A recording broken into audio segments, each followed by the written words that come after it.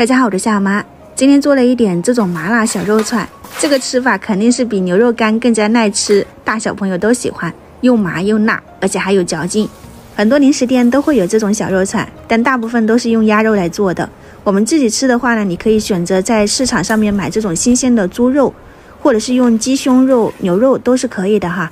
只要是纯瘦肉，不要带肥肉。我今天用的就是3斤的猪瘦肉，50多块钱，给它切成厚片，再切成细一点的这种肉条。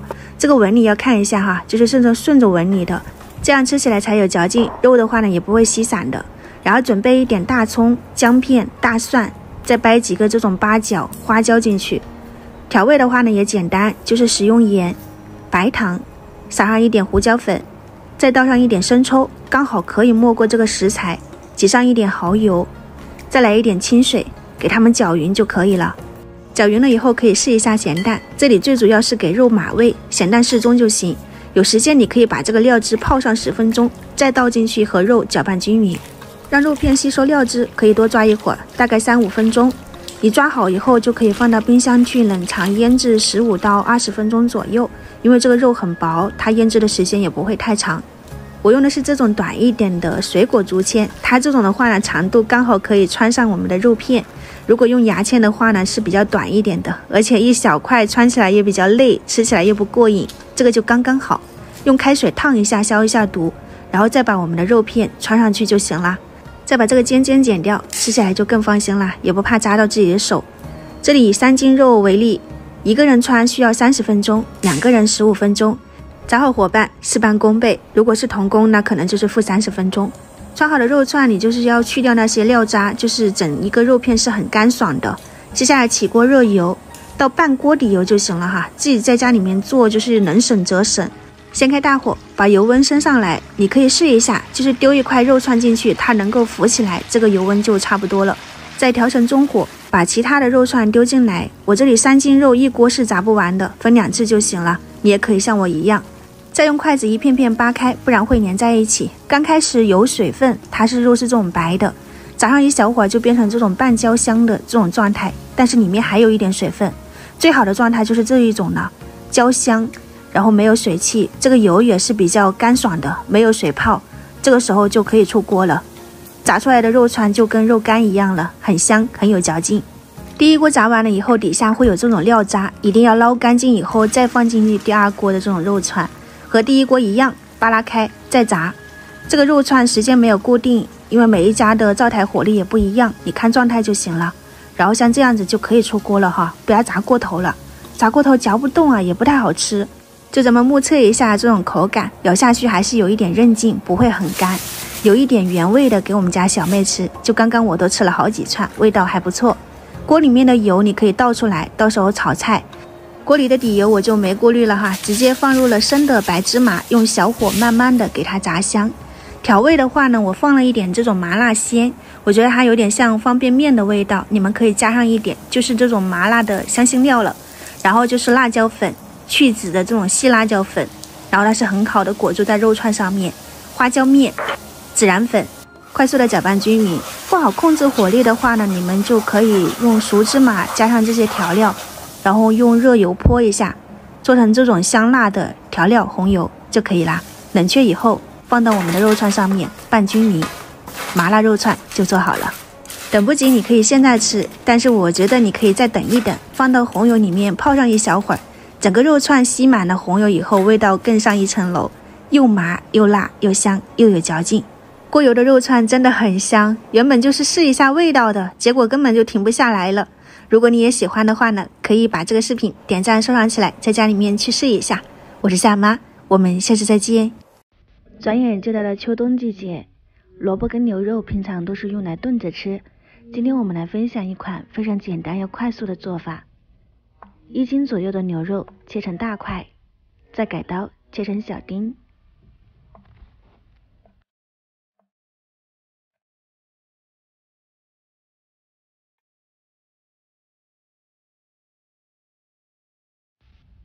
里面加入1勺生抽，1勺玉米淀粉，少许的食用油，一点点姜末，用筷子搅拌均匀，腌制15分钟。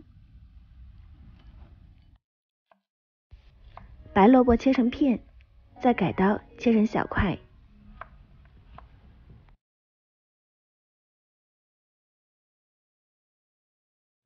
接着来准备一些配料，姜切成大块，蒜我用的是独头蒜，切成小丁。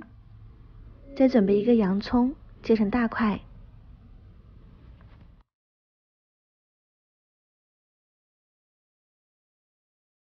再根据自己的喜好添加辣椒，青红椒或者是小米辣都可以，切成小块。最后切一些葱段、香菜，跟牛肉搭配特别的香。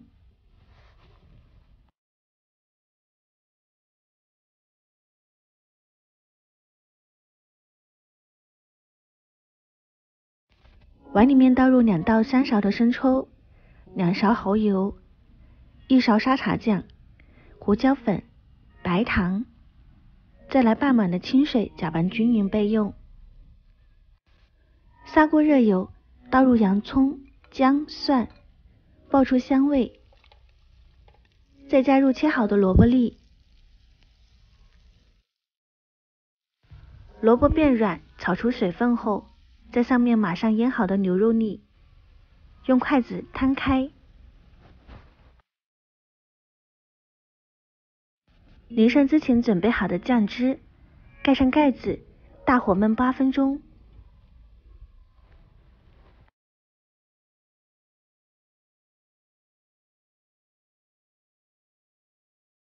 喜欢吃辣的可以像我这样再加一些辣椒进去，盖上盖子，再焖5分钟。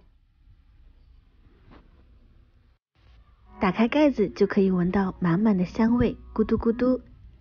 出锅之前撒一些香菜、葱段即可享用。萝卜焖牛肉就做好了。虽然制作的时间比较短，没有炖的时间长，但是牛肉跟萝卜都非常的入味，好吃。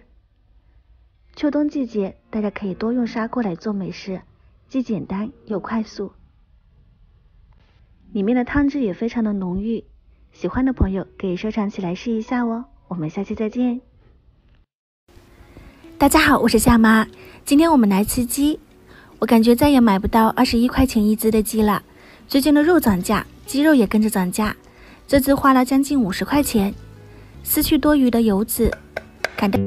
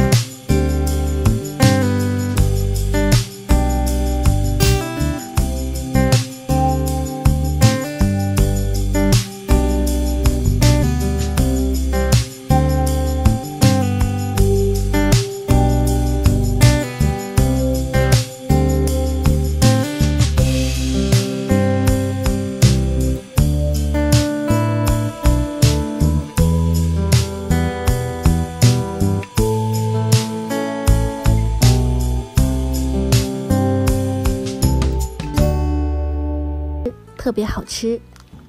这样做出来简单又美味，也不麻烦，特别适合懒人。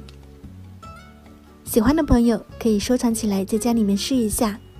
感谢大家的观看，喜欢我记得关注我，我是夏妈，我们下期再见。大家好，我是夏妈，没错，是我，就是没有换人。这个声音是因为这2天感冒了，然后就是嗓子一直都没好。这2天吃的都是蒸菜，我觉得蒸菜在夏天吃真的是非常合适。我们之前也做过，食材没有限制，家里有什么你就吃什么。这段时间都有在好好养手腕，没有怎么做饭，但我今天实在忍不住了，还是要自己来做一顿。所有的菜都是比较少一点的，因为我们做的是小碗蒸菜，分量不多，但是品种挺多的。把白菜切成段，像茄子、豆角啊，你可以放在一个碗里面，我今天是分开了。豆角跟茄子我是分别搭配了青红辣椒，就像这样子给它对半切开以后切成碎末，就分别盖在豆角和茄子上面就可以了。这些都是素菜，都很简单。然后再切上一点南瓜作为主食。豆腐的话呢，选择内酯豆腐，这样蒸出来的口感就很嫩很滑。素菜就都准备好了，我们来准备肉菜，就是瘦肉、鱼肉跟鸡肉都是可以蒸出不同的口味的。瘦肉给它切成这种薄片，可以下面搭配香干，或者是我们之前晒的那个干豆角，你可以垫在下面泡发了以后，或者是木耳都可以的。然后还有鱼肉，我用的是鲈鱼，去头去尾以后给它切成这种段，下面垫上洋葱。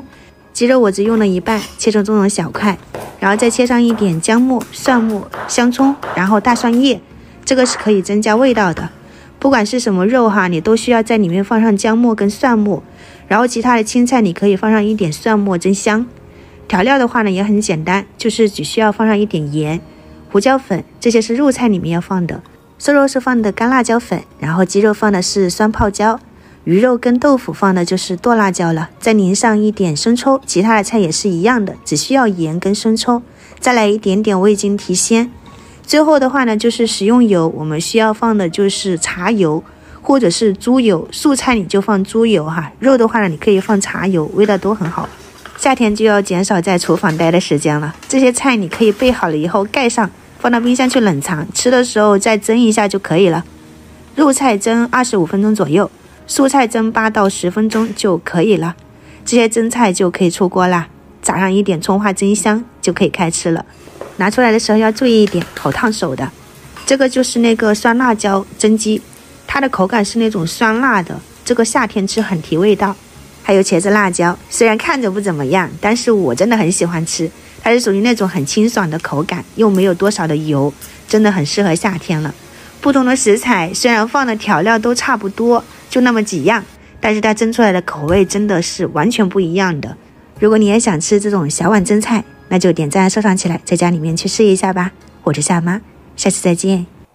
大家好，我是夏妈，今天分享一个叉烧包的做法，从发面到馅料我都会详细讲解，喜欢呢大家可以试一下。我这里用的是普通面粉500克，中间挖个洞，倒入5克酵母，1勺白糖，倒入温水把酵母和白糖化开。做包子的面可以和得软一点，这里的水量呢大概是250毫升到260毫升，分次倒入，搅拌成面絮状，给它揉成光滑的面团。之后盖上保鲜膜，放到温暖的地方发酵2倍大小。准备半斤的五花肉，给它切成小块。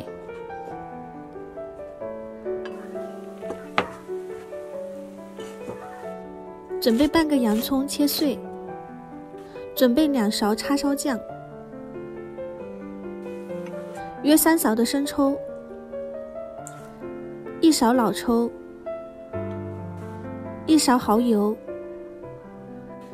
，1勺黄豆酱，1勺白砂糖，再加入2勺的清水，给它搅拌均匀。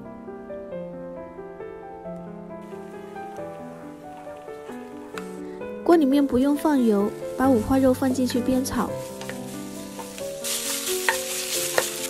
炒出油分后，加入1勺的姜粉去腥， 1勺白酒，给它搅拌均匀，加入洋葱末，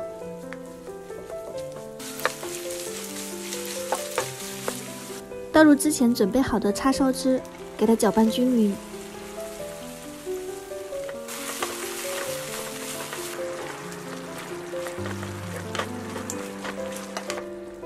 炒到这种粘稠的状态，大火收汁。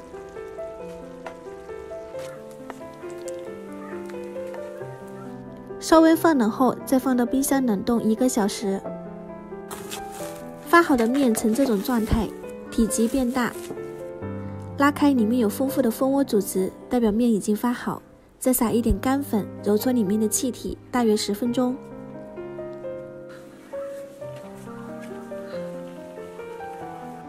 之后再搓成长条，分成大小均匀的面剂，擀成边缘薄、中间厚的包子皮。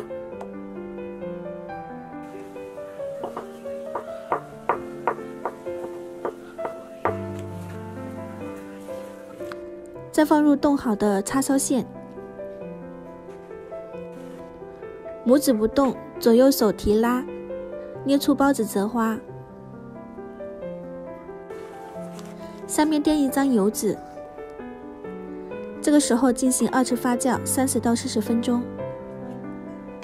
发酵好的状态像这种，体积变大，热水上锅蒸15分钟，焖5分钟。好吃又松软的叉烧包就做好了。这个呢也属于家庭做法，以前在广东的早茶上面吃到过，特别的好吃。喜欢呢，大家可以在家里面试一下。我是夏妈，我们下期再见。大家好，我是夏妈，今天在家给大家分享一款脆肠的做法，喜欢大家可以试一下。今天分享的口味是黑胡椒玉米鸡肉肠，选用的是鸡胸肉，大家也可以换成五花肉。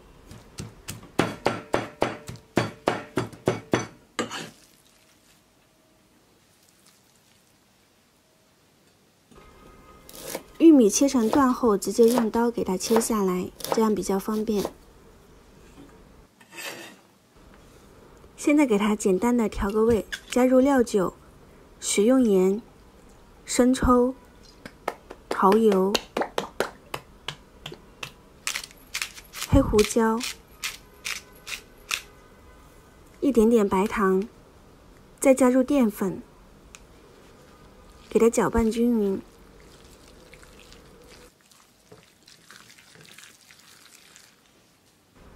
最后加一点香油，搅拌均匀，腌制2个小时。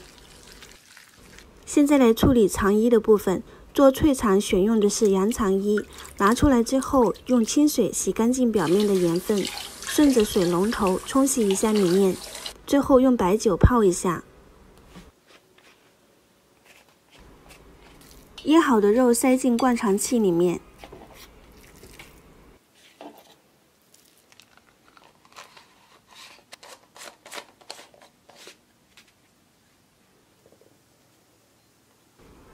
把肠衣套进去，可以挤出一点鸡肉，这样更加的方便。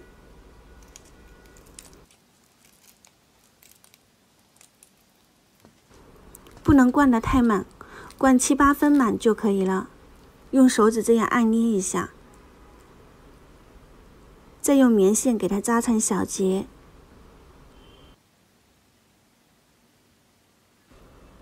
有空气的地方用牙签给它扎破。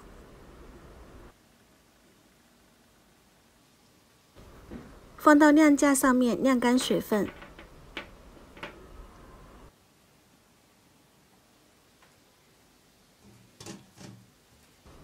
晾干水分后放到蒸笼上面，每个肠节都留有一定的空隙。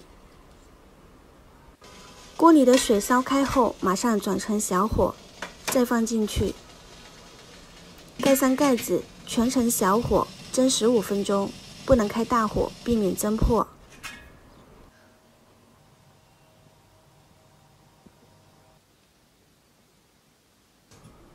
用剪刀给它剪断。装进保鲜盒或者是保鲜袋，放进冰箱冷冻储存，随吃随拿，非常的方便，而且放半年也不会坏。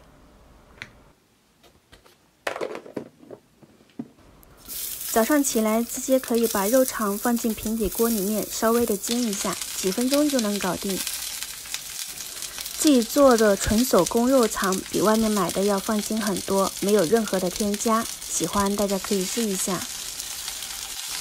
今天的分享到这里就结束了，我是夏妈，我们下期再见。大家好，我是夏妈，今天用糯米和鸡腿来分享一个早餐，软糯咸香的糯米鸡。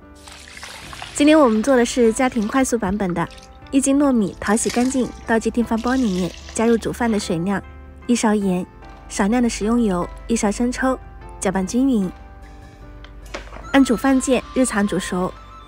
接着准备4个鸡腿，用剪刀沿着骨头边剪出鸡腿肉，像这样就可以啦。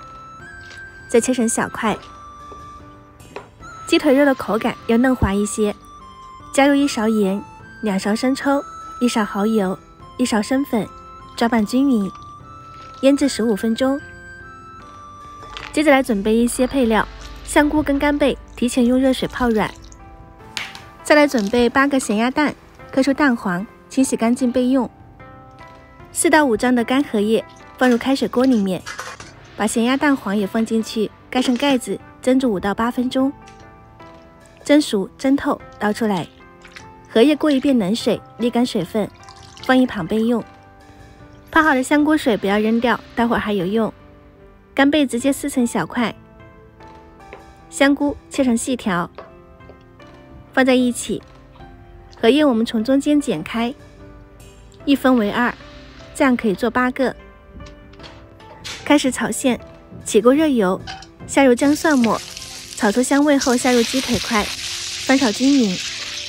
断生后加入香菇、干贝，有条件还可以加一些虾米。淋上一些黄酒去腥增香，1勺生抽调味，香菇水加生粉调成淀粉水淋进去，大火收汁，炒至粘稠，像这样就可以出锅了。这个馅料我觉得现在不做糯米鸡，做成菜也是超级好吃的。糯米煮熟后是这种软糯的，想要颗粒分明可以用蒸的方式。现在开始组装，下面垫上1层糯米，中间摆入馅料，1个咸蛋黄，再放上1层糯米，压紧实，从侧面包裹，两边一定要压紧，再对折，这样我们1个糯米鸡就组装完成。1斤糯米大概是做了8个，刚好是8个咸蛋黄，放进蒸锅里面再蒸10分钟。一打开盖子，满满的肉香、荷叶香，里面的馅料也超级丰富。我们这边的早餐店糯米鸡是8块钱1个，馅料还没有这么丰富。如果喜欢的话呢，可以收藏起来试一下哦。糯米吸饱的荷叶香、肉香，真的超级好吃。今天就分享到这里啦，喜欢我记得关注我哦。大家好，我是夏妈，今天用牛腱子肉来分享一个腊乳牛肉，做法非常简单，味道醇香，带有一丝辣味，非常好吃哦。喜欢的话可以收藏起来试一下。卤牛肉最好的口感是牛腱子肉，筋膜交错，不干不柴。我还让老板分割出了几条小的金钱腱，放进清水中泡2到3个小时，去除血水。香料准备草果、八角、白芷、桂皮、干辣椒、花椒、小茴香、山奈、香砂仁、香叶。锅里水开，放进香料，半碗酱油，半碗辣椒粉，少量的辣椒面，大火煮开，转小火熬30分钟，再加入冰糖20克，2勺盐，还有香葱。将拍散后丢进去一起熬煮，卤水煮好后加入泡好的牛肉，先大火煮开，再盖上盖子，转中小火煮2个小时。时间到，开盖。这一次用的香料都是日常增鲜香去腥的，品种不多，但是味道不错。把姜葱捞出来，用筷子能够轻易戳进牛肉就可以了。再关上火，盖上盖子，泡8个小时。3分靠煮，7分靠泡，这样我们的腊乳牛肉就做好啦。颜色和味道都刚刚好，腊卤出来的话呢，里面的辣椒是能够增香去腥的，增加一些风味。辣度是微辣，相信很多朋友都能够适应。大块的话呢，我们可以用来做牛肉面，真的非常香哦。小块一点金钱腱，切薄一点，口感会更好。淋上一些酱卤汁，这样我们的腊肉牛肉就做好啦。口感丰富，清爽不腻。如果你也喜欢这种做法，可以收藏起来试一下。今天就分享到这里，感谢大家观看。喜欢我的视频就关注我吧，我是夏妈，我们下期再见。家里带来了一点红薯粉，今天用它来做一个美食，特别的简单，可以试一下。平常一般都是用蒸的或者是煮的，今天呢用一个不一样的吃法。首先准备一勺红薯粉，在里面加入一勺盐，用清水给它和开。只要完全把这个红薯粉稀释开就可以了。在里面倒入一点开水，快速的搅拌。电饼铛预热，放入半勺的淀粉水，给它化成圆形，盖上盖子，焖2分钟。再给它掀开就可以了。在表面抹上一层食用油，防止粘连。这样的话呢，我们的红薯粉就做好了，特别的简单。做好呢，我们可以用来炒着吃，也可以用来拌着吃，特别的方便。除了红薯粉，也可以用土豆淀粉，都可以做成这种像凉皮一样简单。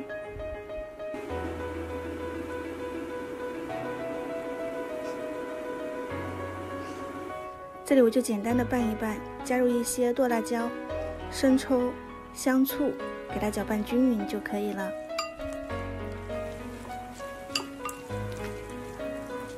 这样做出来的红薯皮特别的有嚼劲，劲道十足，喜欢呢可以试一下。我们下期再见。大家好，今天用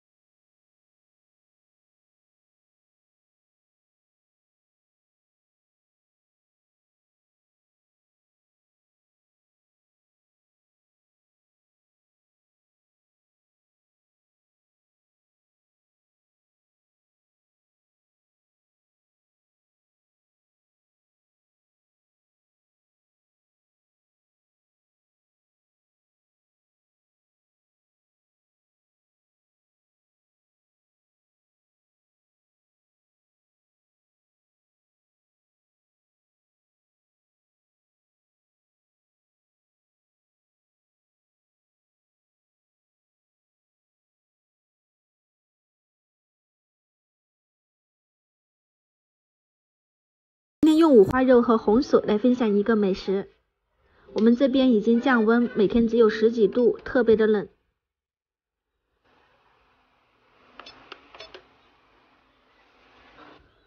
五花肉去皮切片，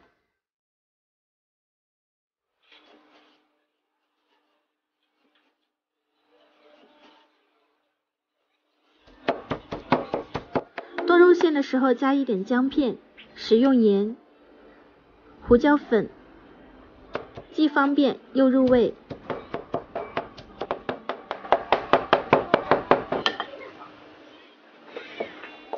再切一点葱花，红薯去皮，擦成细丝。在馅料里面加一点清水，给它抓拌均匀。肉馅之前已经调味了，所以这里不需要加任何的调料。这个是家里自制的一个红薯粉，加一点清水给它稀释开，倒进馅料里面，给它搅拌均匀。用虎口挤出来，用勺子给它团圆，形成一个丸子的状态。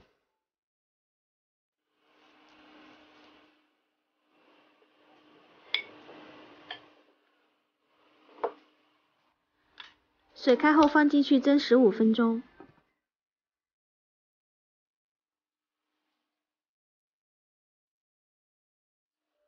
肉丸子就做好了，搭配了红薯，特别的营养健康。最近呢都是给孩子做一些家常菜，喜欢呢大家可以试一下。我们下期再见。提前泡好的百合、莲子放入糯米里面，加入红糖，搅拌均匀。2张粽叶相叠，转手绕2圈，形成一个漏斗，装入馅料。这个米可以压实一点，口感才会好。拇指对折，旁边折过来，盖住叶子，这样不会漏米。再用棉线上下绕2圈，打结就可以了，非常的简单。粽子的包法有很多种，我们每一个地方都不同，按照个人喜好而定。放入高压锅里面，加入清水，没过粽子就可以了。按煮饭键煮熟之后焖30分钟即可出锅。拆开一个看一下，加入红糖的粽子我是第一次做，没想到口感这么好，喜欢大家可以试一下。加入了莲子、百合，口感更加的丰富、香甜、软糯。今天的分享就到这里，我是夏妈，我们下期再见。大家好，我是夏妈，今天分享一个面食的做法。这个是黑糖，我们用热水给它融化，冷却到正常的温度，再加入酵母。这样一勺酵母大概是3到4克，给它搅拌融化。再慢慢倒入面粉里面，这个比例我会打在字幕上面，大家注意查看。今天呢，想尝试一下不用揉面来做一个馒头，也就是蒸馍。搅拌成这个状态，盖住保鲜膜，放到温暖的地方发酵2倍大小。利用发酵的时间清洗一些红枣，用剪刀剪出果肉。剪碎一点比较好。现在冬天温度比较低，发酵的时间呢也会变长。这里呢我是利用电热毯来发酵的，大概30分钟就能搞定，蜂窝组织特别的好。也可以放在温水中，这样都可以缩短发酵的时间。把红枣粒放进去后，给它搅拌均匀，这样呢也可以排出里面的空气。手上抹油或者是清水，可以防止粘连。抓出一团之后，整理成馍馍的形状，也就是馒头的形状。上面垫的是油纸，方便脱模。之后隔温水2次发酵20分钟，体积变大，像这样就可以了。再开火蒸15分钟，焖3分钟。这个是出锅的状态，特别的蓬松暄软。按照纹理就可以撕下来，不用刀切，特别的方便。心里想的是不用揉面来做馒头，但是呢，感觉现实中这个像发糕多一点。虽然没有给它做成一个馒头的形状，但是呢，口感还是非常不错，特别松软，也不是特别的甜，老人和小孩都可以吃，喜欢呢，大家试一下吧。